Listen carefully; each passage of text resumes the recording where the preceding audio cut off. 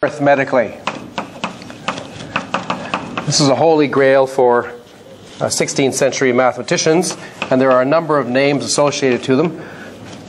Tartaglia, Cardano, Del Ferro, and there's probably a few others. So these were Italian mathematicians, and they were tackling the following question. You've got some cubic equation, x cubed plus ax squared plus bx plus c equals 0, an analog of the general quadratic equation. And what you want to do is you want to find a formula for the zeros in terms of a, b's, and c's, and in terms of square roots and cubed roots. So you want a formula just like the formula for ax squared plus bx plus c equals 0, where x equals minus b plus or minus square root b squared minus 4ac all over 2a. That formula for the quadratic equation, which essentially goes back to Brahmagupta, is the inspiration. Okay, so they wanted to find a similar kind of formula for this cubic. They've divided by the coefficient of x cubed here, so that's 1 to make it a little bit simpler. So we want a formula like this involving what? Well, involving square roots and cubed roots.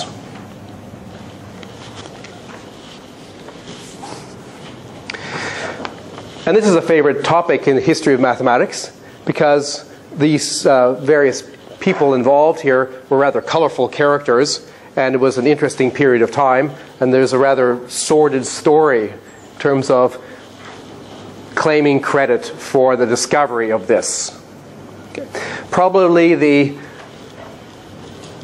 credit should mostly go to Tartaglia, who was called the stutterer, because when he was a young lad, the city that he was living in Italy was subject to a siege by the French forces, and some French soldier came in and cut his face with a saber. So he had his jaw was cut, his face had a big scar, and he wasn't able to talk quite properly. And okay, so that was his name, and he was a very brilliant fellow, I think.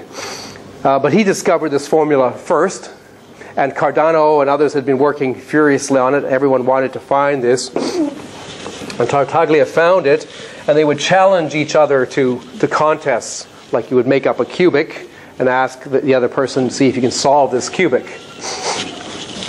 And if they didn't know how to do it, they wouldn't typically be able to find it, because if the numbers are big enough, it's hard to find using trial and error.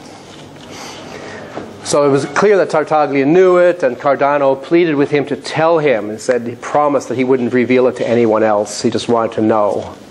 So Tartaglia reluctantly told Cardano, and then Cardano promptly wrote a book in which he divulged the secret and claimed it more or less as his own, at which Tartaglia was very annoyed, of course, and there was a long-standing battle for priority.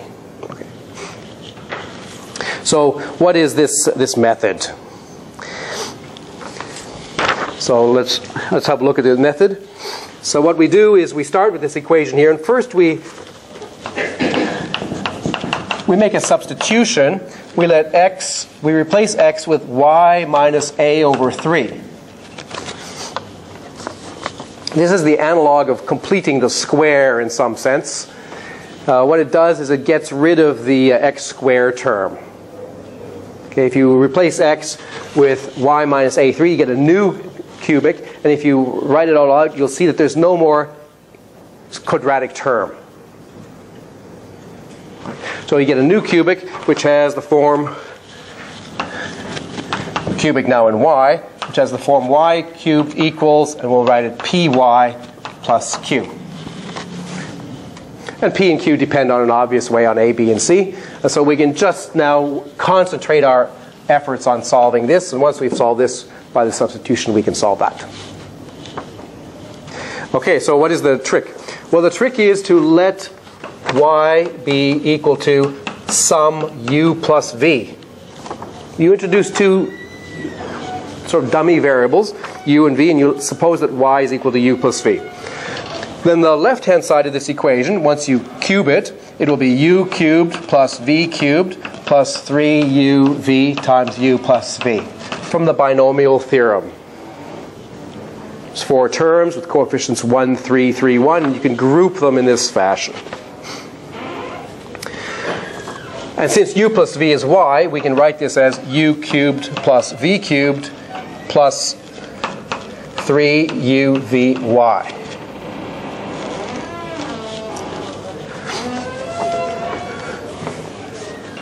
So that's what y cubed is. And we want to arrange that this right-hand side be p times y plus q. So we want to arrange that p is equal to 3uv and that q equals u cubed plus v cubed. So we know p and q. We're trying to find u and v that satisfy that. Well, that's not too hard now because we can replace one of these with the other one, substitute one into the other. So we can get u cubed plus p over 3u all cubed. So I'm replacing v with p over 3u. And all of that cubed is equal to q.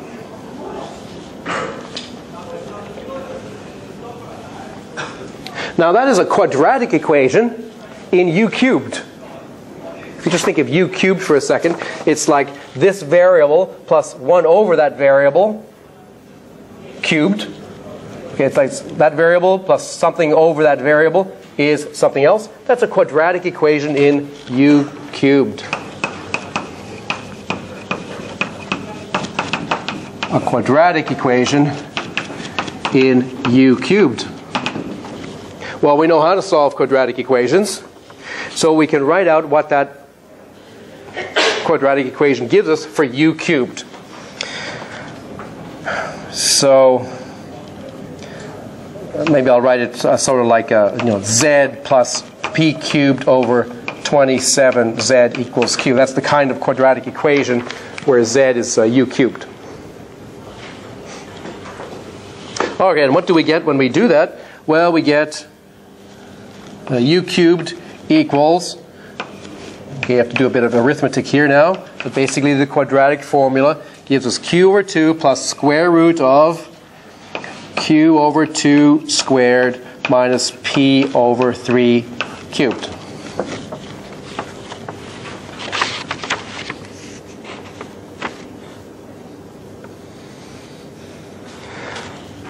Now that was u cubed, but the same argument applies to v cubed. So v cubed should also have that same form.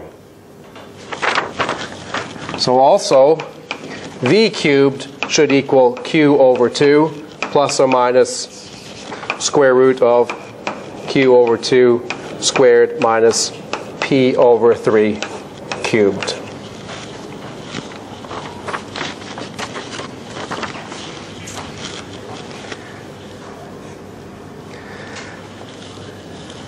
That's v cubed, sorry, v cubed.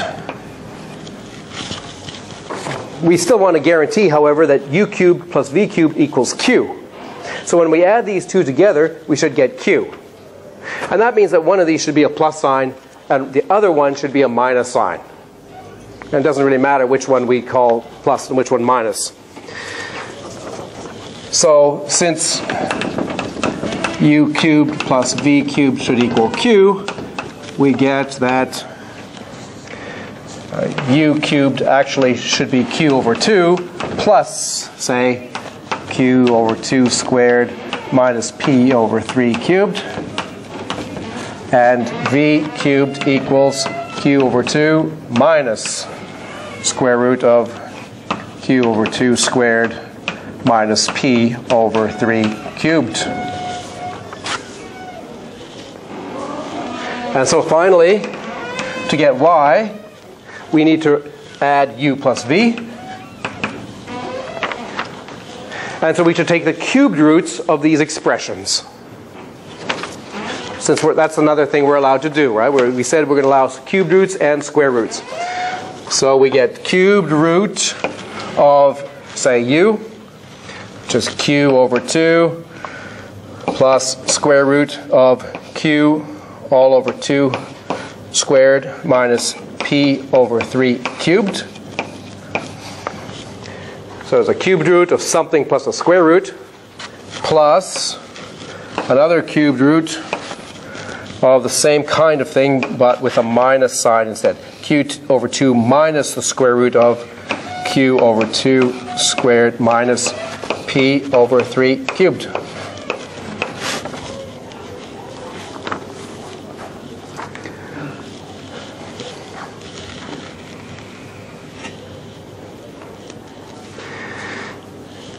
Now, in previous courses, students were made to memorize this and to apply it in a few examples. I think the reality is, if one is honest, that this formula is a lot less important than Cardano and Tartaglia thought it might be. This did not end up being a holy grail to algebra. In fact, it was a little bit of a dead end. You can certainly, with some more trickery, you can do the same kind of thing for a quartic equation of degree 4. And that's even a little bit more complicated. But it turns out that that's as far as you can go. That there's no corresponding thing for a quintic equation, but not for higher degrees.